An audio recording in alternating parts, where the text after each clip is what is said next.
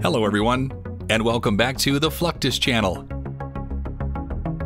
The intricate process involved with bringing a colossal aircraft to life is nothing short of amazing.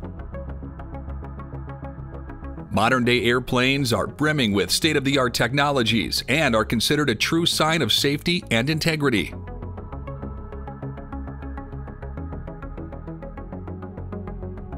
With that said, the testing process for these machines is no easy task and requires a plethora of months-long tests. A brand new aircraft undergoes many firsts during its test phase.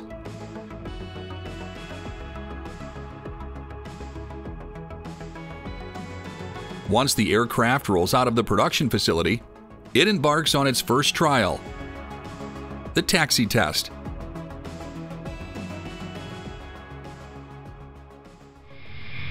During the taxi test, its engines roar into life and push the aircraft along the taxiway, making it the first time the aircraft propels under its own power. While the taxi test seems reasonably simple on the first hand, several parameters such as the aircraft's response to steering, the effectiveness of brakes, and the gear alignment are closely monitored.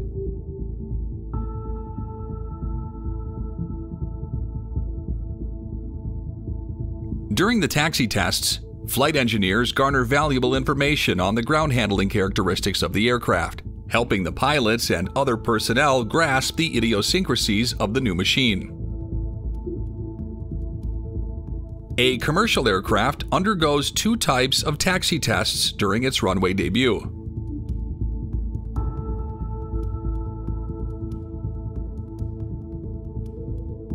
The low-speed taxi test is conducted to initiate the flight test program, with consecutive taxi tests carried out at lower speeds. On the other hand, during the high-speed taxi test, the aircraft reaches a speed where the pilots lift the nose gear off the runway. Conducting the high-speed taxi test marks the completion of a series of functional tests prior to the first flight. With the proven capability of the aircraft to maneuver on the ground, engineers continue the flight test program with the Velocity Minimum Unstick Test.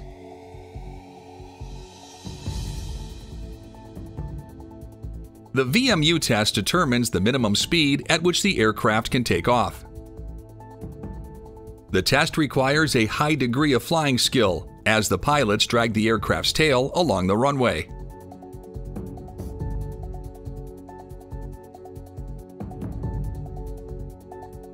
During the takeoff, the contact of the custom-built tail skid announces the maximum possible angle the aircraft could reach during the takeoff.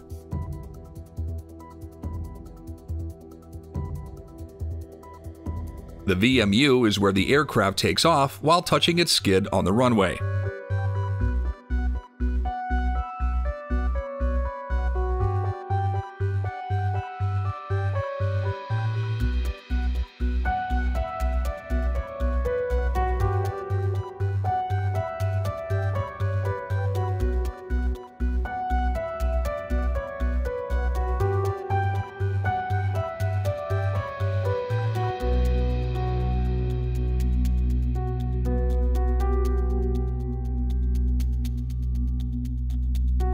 The high-energy rejected takeoff test is as demanding as the VMU test.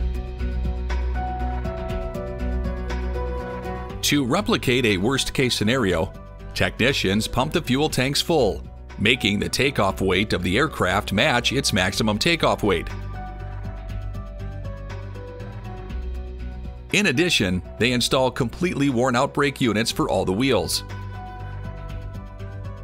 Test pilots initiate and continue the takeoff roll until the aircraft reaches its decision speed. Then, they pound on the brakes with full potential. The brakes take the brunt, as no thrust reversers are called for action. The entire kinetic energy held by the aircraft is completely dissipated in terms of heat, which could possibly engulf the carbon brakes in thick smoke. It takes more than stopping the aircraft within the desired distance to complete the test. The crew meets a 5-minute marker without any further action, which is the maximum response time for firefighters to reach a distressed aircraft within the airport.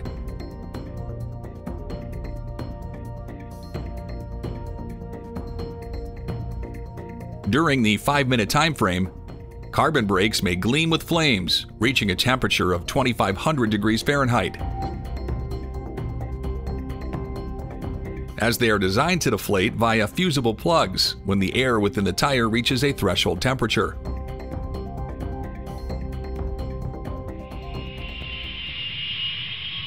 Yet another dramatic test is engine out testing.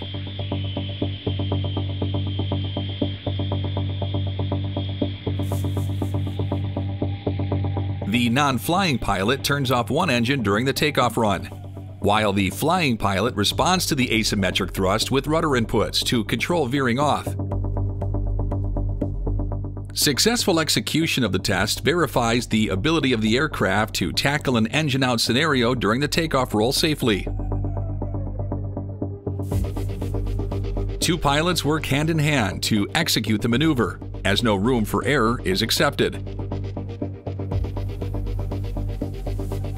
The test reveals critical information on the handling characteristics of the new aircraft under single-engine operations with reduced thrust.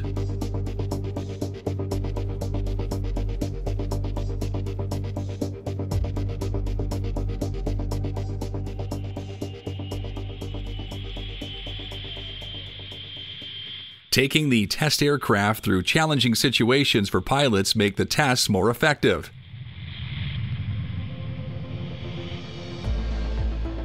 As the gathered results could positively impact real-world scenarios. One such test is the crosswind test.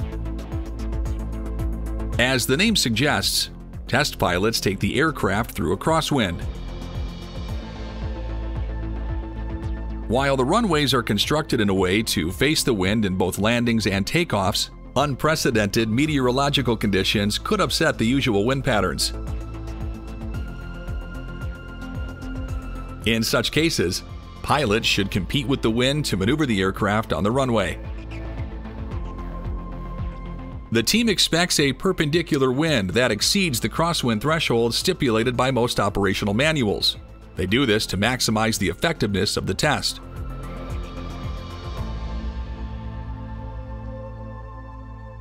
During the approach, pilots follow the crabbed technique, which keeps the wings level and the nose pointed towards the wind.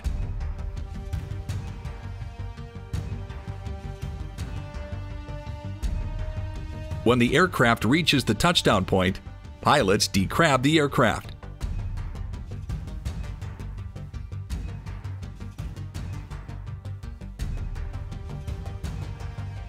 Decrabbing should take place at the right time. A too early decrab could drift the airplane on the runway, and a late decrab could exert excessive force on the landing gears.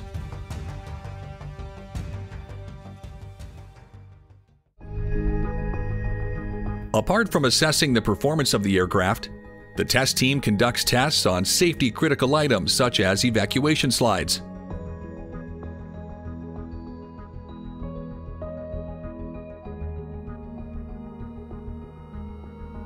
A slide is the final lifeline for expedited evacuation of the passengers and crew upon a crash landing.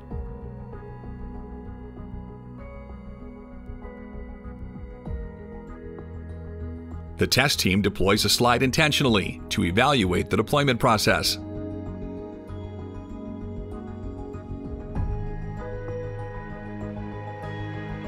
The slide should deploy to its final shape in less than 6 seconds and withstand a 25-knot wind during the unfurling. The ultimate intention of the slide deployment test is to ensure the correct and swift operation of the slide.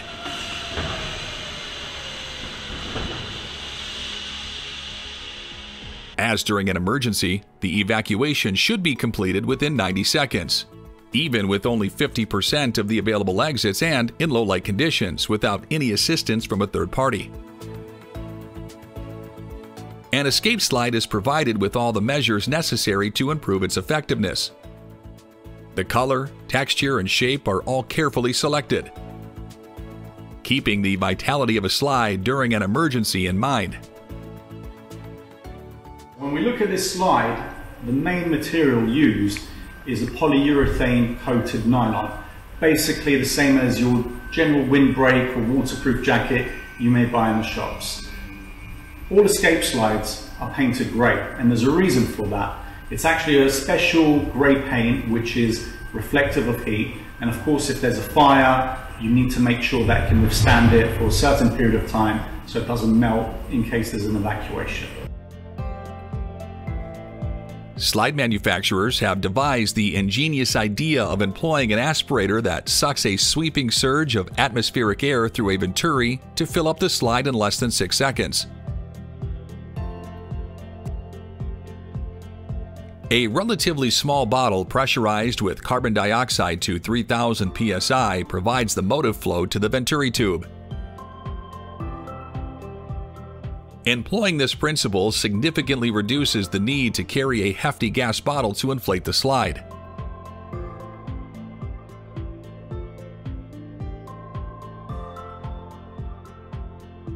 Additionally, the aspirator is lightning fast at gulping a tremendous amount of air compared to inflating with a larger bottle.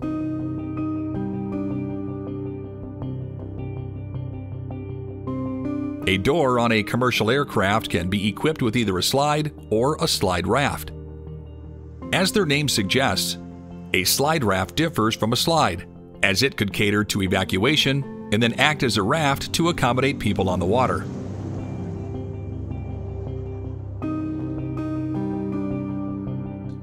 A deployed slide raft undergoes meticulous scrutiny before it's packed again.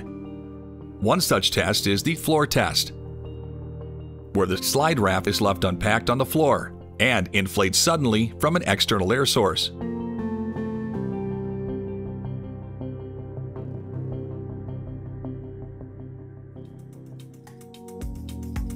The testing process of a modern-day commercial aircraft is demanding and time-consuming. But the manufacturing process of an aircraft is nothing short of amazing. Putting thousands of parts together to bring a colossal airliner to life is a task of its own.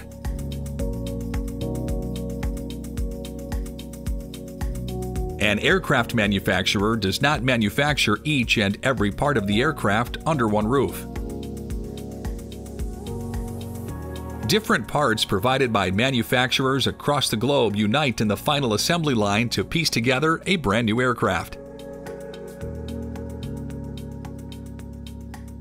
Boeing, the largest aircraft manufacturer in the US, receives its parts from Italy, Germany, Japan, and many other countries across the globe.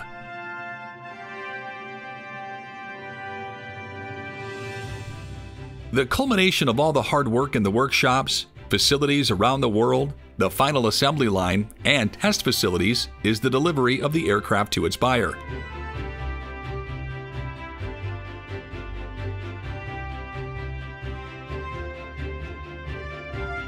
The delivery goes above and beyond a financial transaction, as a reliable aircraft is an unwavering promise given to the buyer. Modern-day airplanes are the gleaming embodiment of cutting-edge technology. So much technology is incorporated into these machines.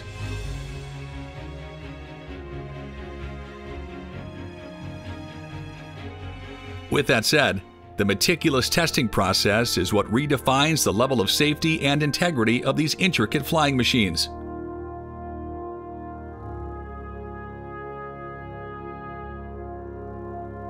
Once the test aircraft has successfully passed through all the hurdles in the testing program, one can gaze upon it as a testament to human ingenuity.